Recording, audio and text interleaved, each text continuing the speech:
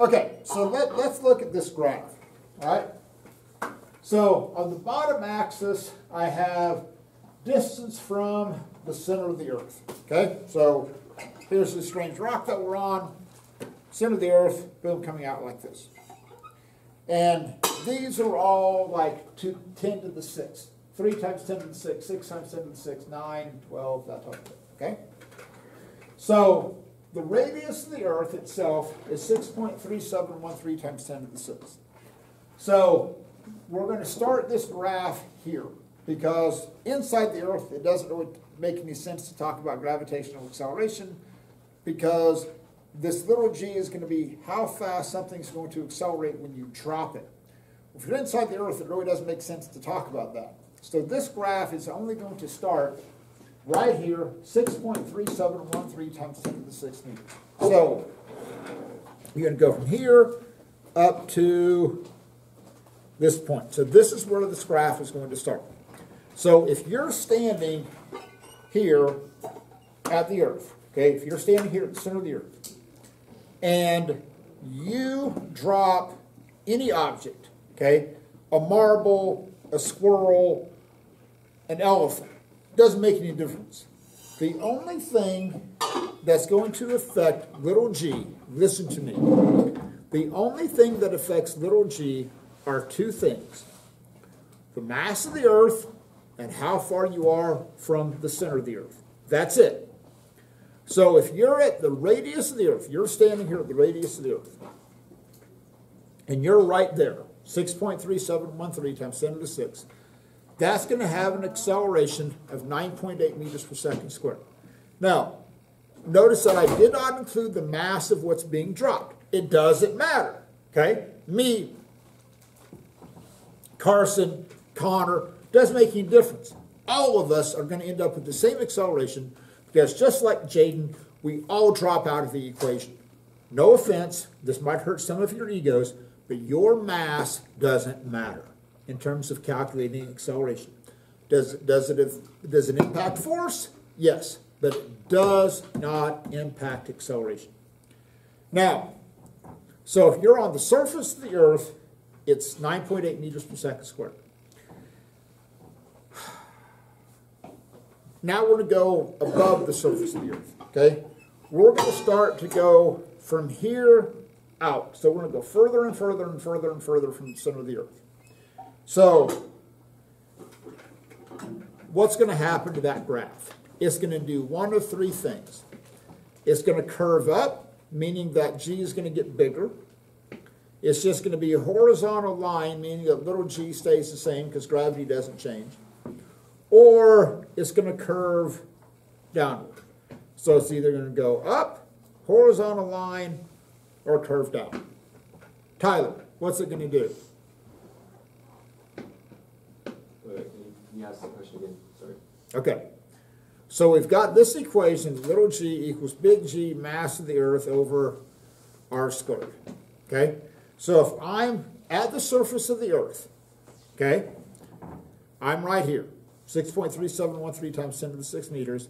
That has a corresponding acceleration of 9.8 meters per second squared. Cool with that? Okay? Now, I'm going to go in a rocket ship, and I'm going to begin to go further from the surface of the Earth. So as that rocket ship gets further and further from the center of the Earth, what's going to happen to the value of little g? It's either going to increase, decrease, or stay the same. Or decrease. You're right. Why are you right? Well, because well, the distance is increasing, and that has. But what's staying? You're right. But what more importantly, or just as importantly, what's staying the same? Am I changing the universal gravitational constant? No. Am I changing the mass of the Earth? No. No. Okay? So when you look at this equation, this is why little g is not a constant. Okay? It changes depending upon where you are, even on the surface of the Earth itself. So if you look at this, I'm not going to change the universal gravitational constant. That's why we call it the universal gravitational constant, because it doesn't change, okay? As I go further from the Earth, I'm not going to change the mass of the Earth. That's a fixed value. Okay, well, that's simple, right? So the only thing that's going to happen is R. So if I plug in, if you don't believe me, you can do this. If you plug in big G, the mass of the Earth, and divide it by the radius of the Earth squared, 6.3713 times 10 to the 6 meters squared, you're going to get 9.8 meters per second squared. Okay, that's what you're going to get, 9.8 meters per second squared. So it goes back to exactly what Tyler said. As this radius gets bigger and bigger and bigger and bigger and bigger, I'm going to be dividing by a bigger and bigger, bigger, bigger, bigger number. Okay? So what's going to happen to that value of little g? It's going to get smaller. So as you go further and further from the center of the Earth, g is going to become less and less and less. Okay? Now, here's one misconception I want to get rid of. So when you look at astronauts as they orbit the Earth, the International Space Station, whatever, you'll see them floating around. And they go, oh, they're in 0G, okay? And I don't want you to have this perception that if you're floating around in the International Space Station, oh, you're out of the Earth's gravitational field. No, that's bad, okay? Because if you're in a spaceship orbiting around the Earth, okay, if you're in zero gravity, you're going to go flying off in a straight line. The last thing you want to hear, if you're an astronaut, they call you up and go, hey, we got bad news, okay? For some reason, like the gravity switch got turned off, we're not sure why. We don't have gravity anymore, okay? At that point, panic, okay? Panic fast. Because without gravity, you turn into a projectile, and you're going to go off in a straight line tangent to that circle. You want to be accelerated towards the Earth. You want to be in the gravitational field. But what happens is that you are just in a state of free fall, which we'll get into that concept in just a little bit. So what happens when something's in orbit, you're just continuously following around the Earth. On a relative scale, if this was the size of the Earth, like the International Space Station orbits about a ½ inch above the surface of the Earth. All we're doing is we are above our atmosphere. Okay, there's nothing magic about space. If we didn't have an atmosphere, you could literally make satellites orbit they just have to be high enough to clear the mountain ranges. Okay, that's all they'd have to be. Okay, there's nothing magic about space. We just have to get outside of our atmosphere. So here's what I want you to realize. Little g changes based upon how far you are from the center of the Earth. So the farther you get from the center of the Earth, the smaller little g becomes. So little g is at its maximum right when you're standing at the surface of the Earth. Now, it's an odd thing about our Earth. Well, in Kansas, this isn't so much, but everybody says, oh, man, Earth is like, it's got mountains and it's got valleys, it's got the Grand Canyon, we have the Flint Hills. Whew, that's exciting. Okay? But if you were to take the Earth and compress it down to like a cue ball on a relative scale, it would be the absolute smoothest cue ball that's ever been manufactured in the entire world. Okay? If you look at this, we have some mountains and things like that, but relatively speaking, our Earth is actually very, very, very, very flat. Like literally, if you compress the Earth to a cue ball, it would be the smoothest surface on a relative scale manufactured in the history of the universe.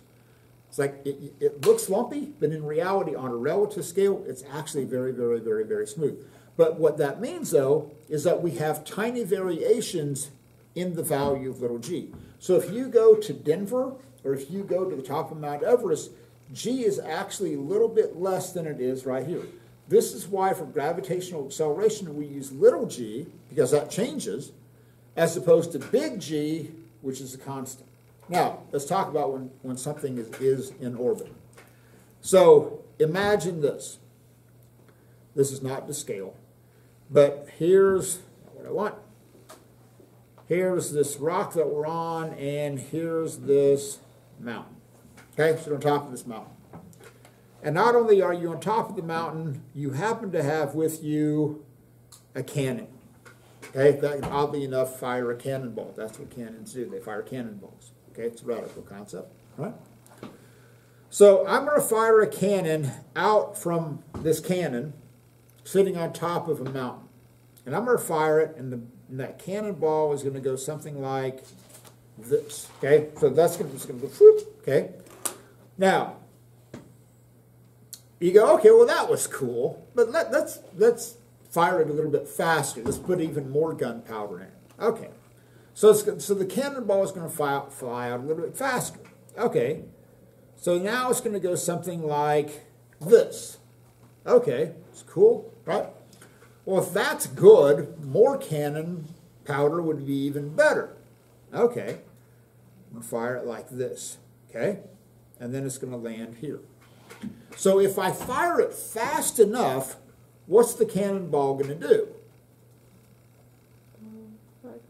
Yeah, it's going to fall all the way around like this, and it's going to hit the back of the cannon. Okay? Now imagine this. So here I've got, we'll just use this, okay?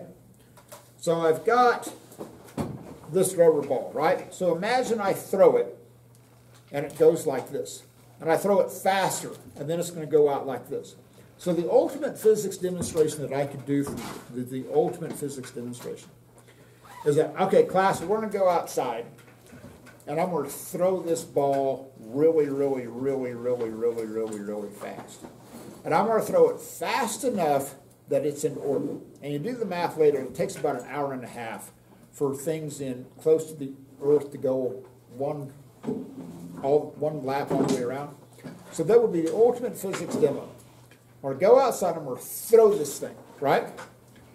And let's say I throw it at 10:30.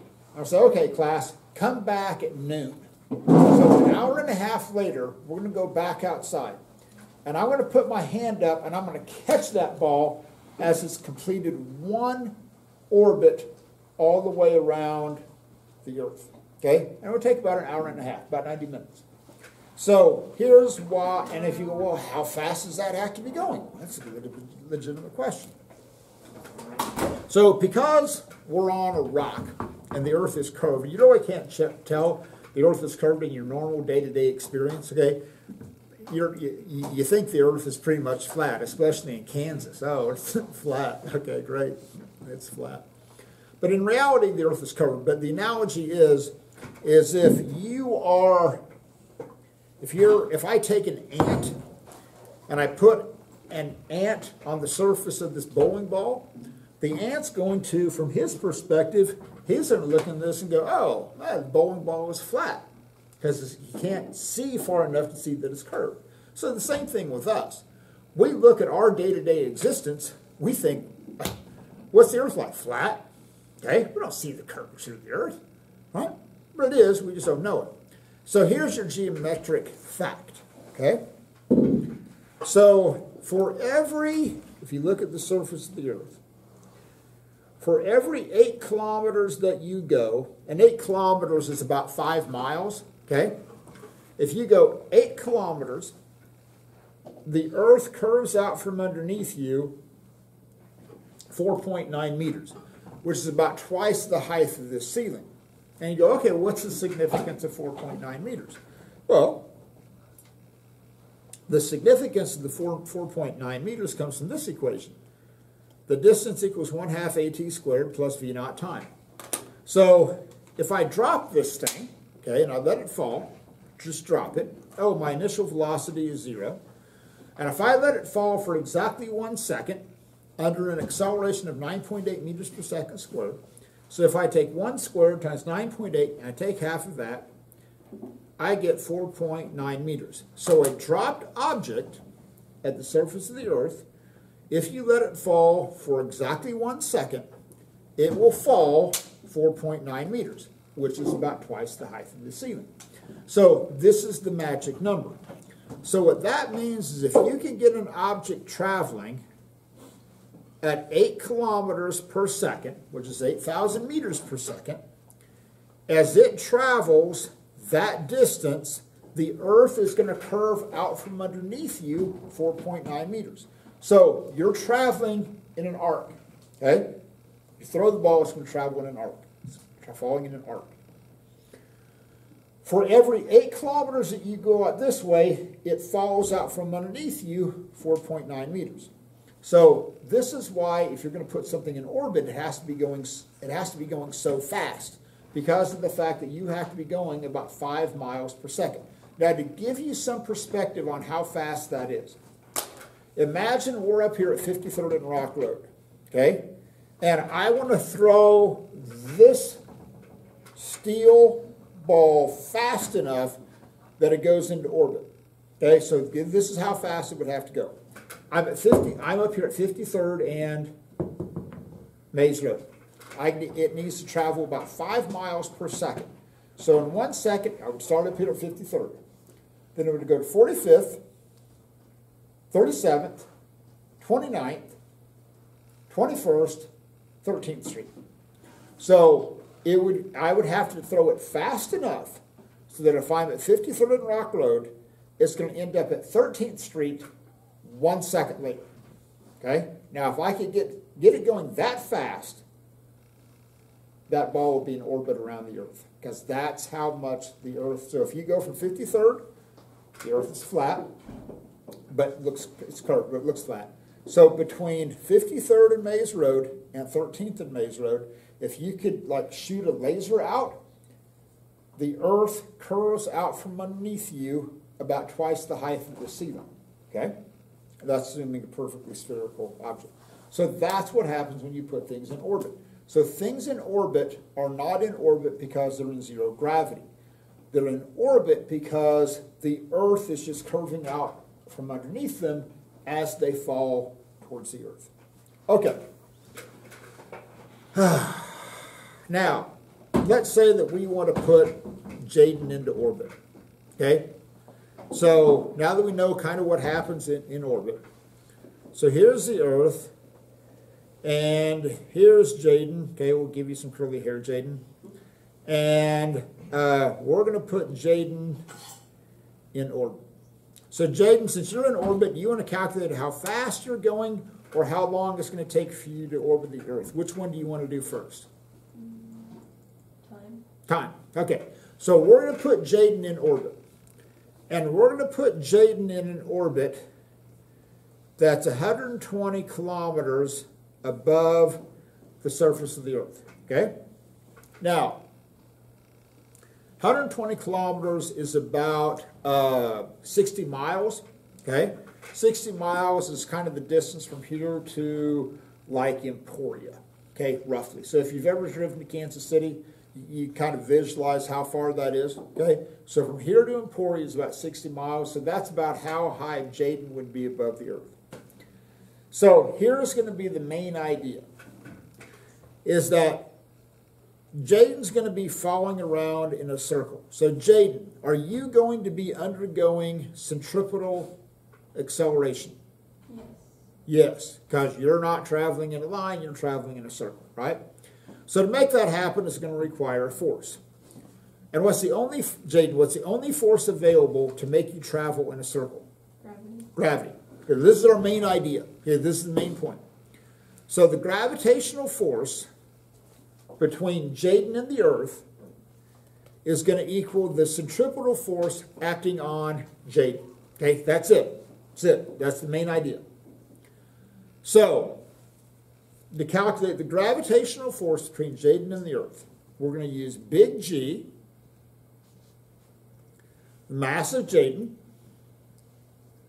mass of the Earth divided by r squared. Now, listen to me, listen to me, listen to me, listen to me, listen to me, listen to me, listen to me. That r, there's two things you have to know about that r.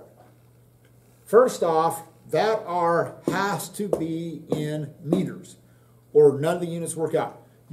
As soon as you see anything that involves big G, and big G, remember, is newtons meters squared over kilograms squared. Okay? So as soon as you see something involving big G, you have to work in the MKS system. The meters, the distance has to be in meters. The mass has to be in kilograms. Time has to be in seconds. Okay? if you're using Kepler's third law, which is just a ratio, cool. You can use hours and hours, astronomical units, okay? Days, years, doesn't make any difference because it's just a ratio. But listen to me. Little bells and whistles need to go off inside your head. You go, oh, I'm using big G. Oh, man, I got to be in the MKS system. Okay? So you have to be in the MKS system. If you screw up a problem, it's because I gave you a period in days and you left it in days. Or I gave you a distance in kilometers and you left it in kilometers. Okay? Now, so this radius has to be in meters.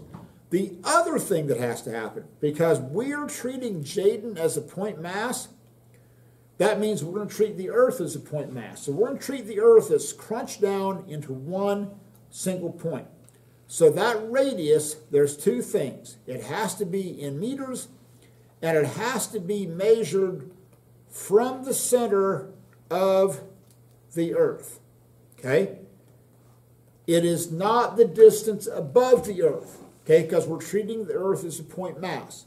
So any radius has to be from the center of the Earth. Okay? So right away, there's two things that I have to do with this.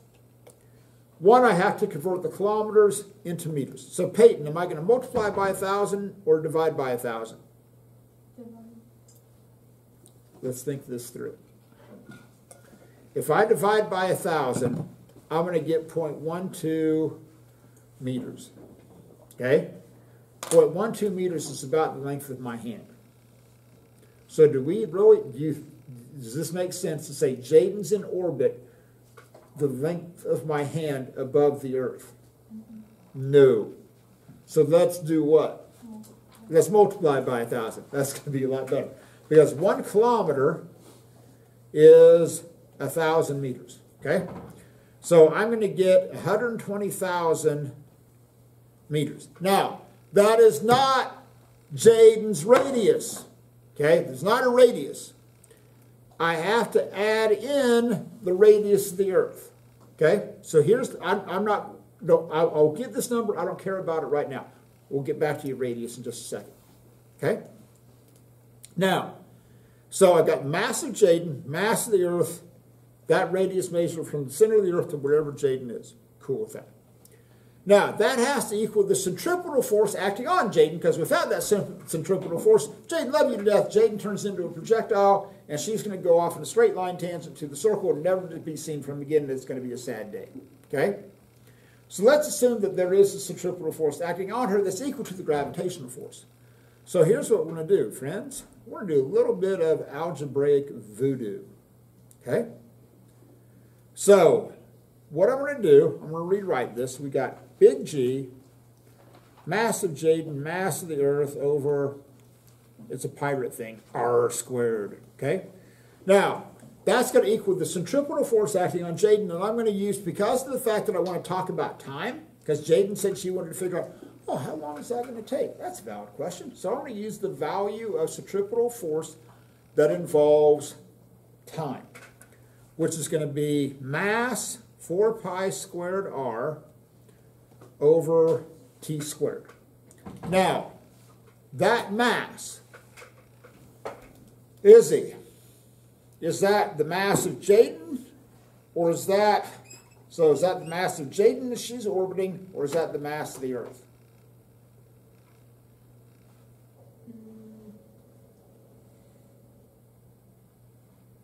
Isn't it the mass of Jayden? It is. Why? Why isn't it the mass of the Earth?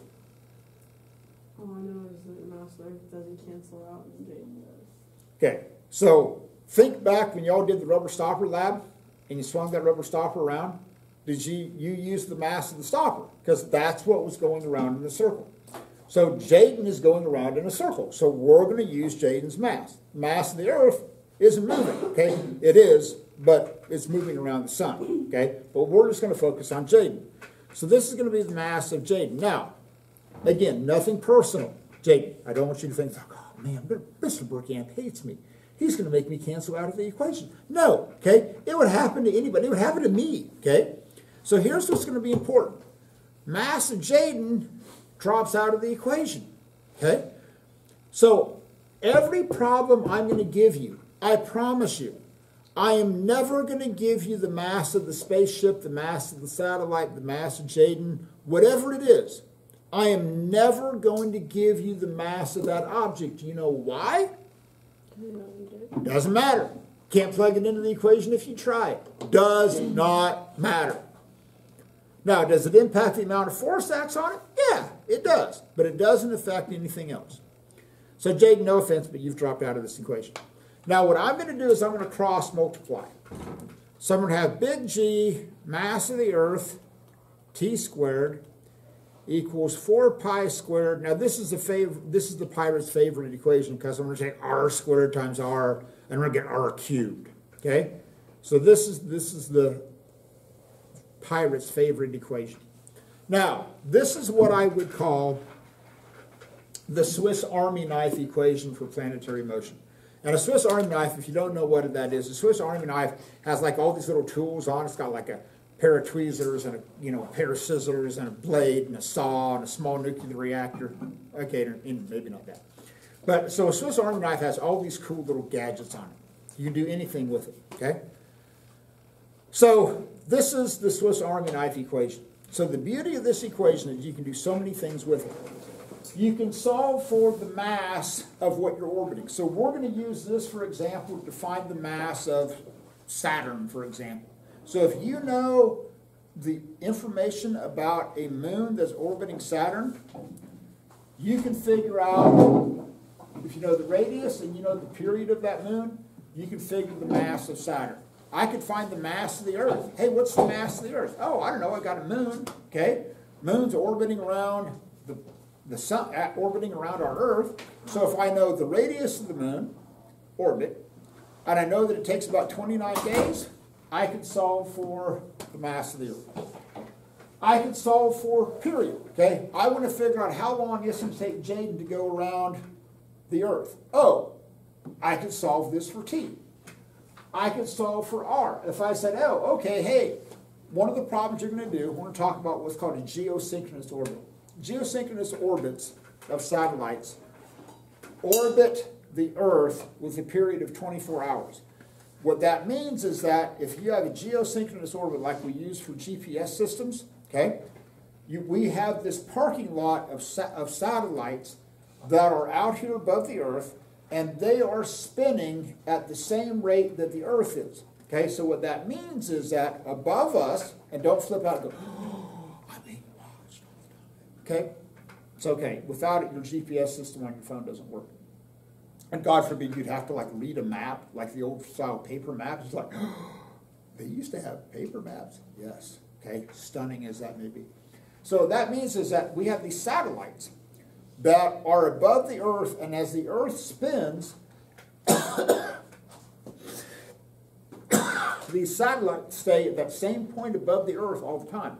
So that allows us to triangulate our data, and then we know exactly where we are. So those satellites allow us to do that. So if you know, hey, I want a satellite of 24 hours that stays above the Earth all the time, we know the mass of the Earth, we can figure out, oh, what does that radius have to be? So this is what's on your equation sheet, okay? This, just like this. But you need to be able to solve that thing very easily for mass, radius, period. Okay, that's what you need to be able to do. So Jaden said, Mr. Burkamp, let's talk about how long it's going to take. Well, let's talk about that. So I want to get T by itself. Jaden, so since you started down this road, how am I going to get T by itself? Divide by G. Fantastic. I'm going to divide by big G the mass of the Earth. Then what am I going to do? No. I got T squared. Huh? I take the square root of all this. So T is going to equal the square root of 4 pi squared R cubed big G mass of the Earth. Now sometimes you'll see this written where they'll pull out that 4 pi squared. Because what's the square root of 4 pi squared? Do not make this difficult. What's the square root of 4 pi squared? 2 pi. So sometimes you'll see this written as 2 pi times the square root of r cubed, big G, mass. It's the same thing. I don't care what you want to do. If you want to put that 4 pi squared underneath the radical, cool. If you want to pull that out and write it as 2 pi, cool, knock yourself out. Don't care. Okay? Now, let's talk numbers. Now, Jayden, we said, was 120 kilometers above the Earth, which Peyton said, oh, we need to multiply by 1,000 to get 120,000 meters. So that is not the radius. I have to add that to the Earth. Now, so do not round when you do this calculation. When you take that radius and you add it to the Earth, do not round it. Okay, you keep all those digits and you round when you get to the end. So somebody take 120,000 and add that to the radius of the Earth, and let me know what you get.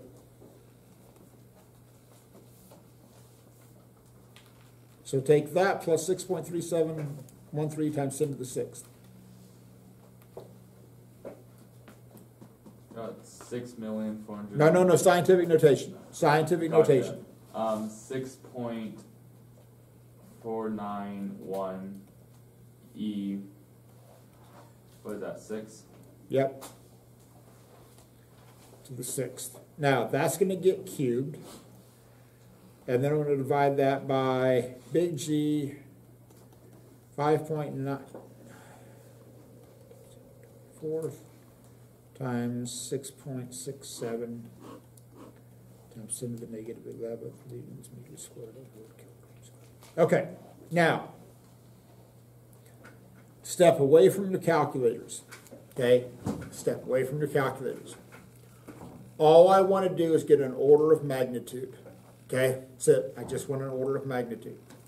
So, Connor, I take 10 to the 6th and I'm going to cube that. What am I going to get? 18. So up on top, I have 10 to the 18th. Okay? Now, down below, I have 10 to the 24th times 10 to the negative 11th. That gives me 10 to the 13th. I take 18 minus 13. I get like 10 to the 5th. I take the square root of that. Trust me on this one, you're going to get 10 to the 3rd. Okay? So listen to me, listen to me, listen to me, listen to me, listen to me, listen to me.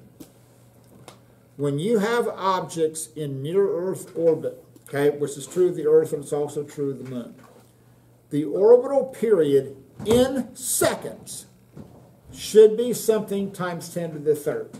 Okay? This is in seconds. That isn't in hours. That is not days, years, centuries. No. In seconds. There is no exceptions to this whatsoever. So when you calculate an orbital period of anything orbiting the Earth, the order of magnitude should be something times 10 to the 3rd.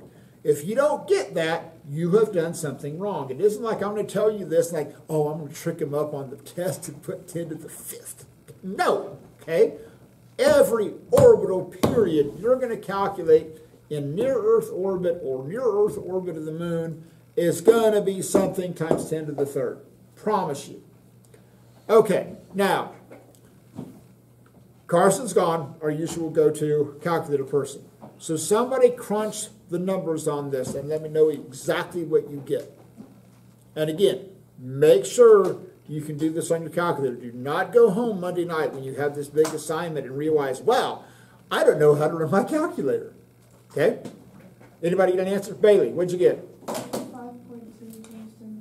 What'd you get? 5 point what? 5.20 times 10 to the 3rd. 5.0 times 10 to the what? 3rd seconds. Okay? Seems reasonable. Now, Bailey, let's do us a favor. Take that and divide that by 60 so we get an idea of minutes.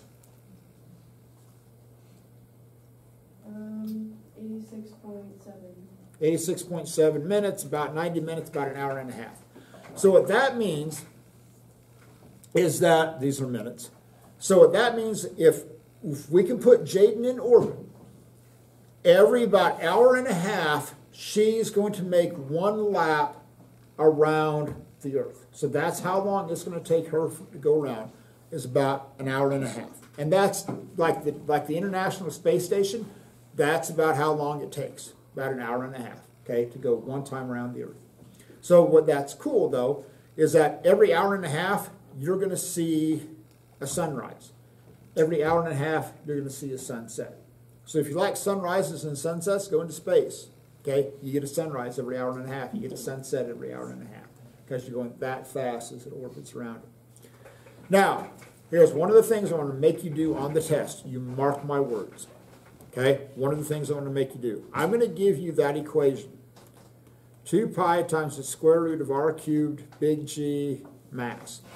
And I'm going to take, you do dimensional analysis to prove that you get seconds. Okay, I promise you. This is one equation I can choose from. And I'm going to say, prove that you get seconds. So I'm going to work this one so you can see this process. I'm not going to worry about 2 pi because 2 pi doesn't have any units. So I have the radius. Now, what does that radius have to be in? Meters, kilometers, astronomical units.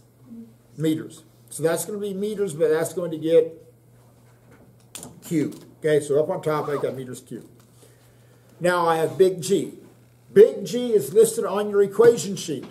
Okay, the units for big G are newtons, meter squared over kilogram squared. It's on your equation sheet. You don't have to memorize it. I have it listed. Okay? Then I'm going to multiply that by mass, which is not the mass of Jaden. That's the mass of the Earth, so I'm going to put that as kilograms. So at this point, I'm going to simplify this. I got kilograms, and I got kilograms squared down below. So that's going to cancel out one of my kilograms. Okay, so now I just have kilograms down below. I got meters cubed divided by meters squared, so those are going to go away, and I'm left with meters. So I'm going to regroup. So I have meters over newtons over kilograms. So this is what I have left after my initial cancellation of my units. Now, here's the kicker. Here's the most important thing that you have to do. What's another, instead of newtons, what's another way of writing newtons? Kilograms, meters per. So that's the most important substitution that you have to do. So now I'm going to have meters, and then I'm going to have kilograms, meters per second squared, all over kilograms. Okay? So I took newtons, and I put that in there for the newtons. Ah, cool. Now the meters are going to cancel out. The kilograms are going to cancel out. And what I have left with is 1 over second squared. Guess what? The second squareds are going to flip up. I'm going to have the square root of second squared, otherwise known as seconds. Okay? So I promise you, on the test, you've got to be able to take an equation like this, do dimensional analysis, and prove that you get seconds. And the whole key to this is when you have the newtons and you put in the kilograms, meters per second squared. Okay, I'm done.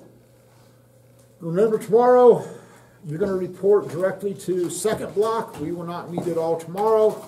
Monday, we'll work through some examples on how to do this. You've got a big assignment on Monday. And then the test, we'll see, is probably going to be on probably Wednesday of next week, Wednesday or Thursday. I'll have to see how the schedule plays out, okay? But there will be a big test over planetary motion and centripetal motion middle of next week, okay? All right. Can you stop that, please, dear? Yes.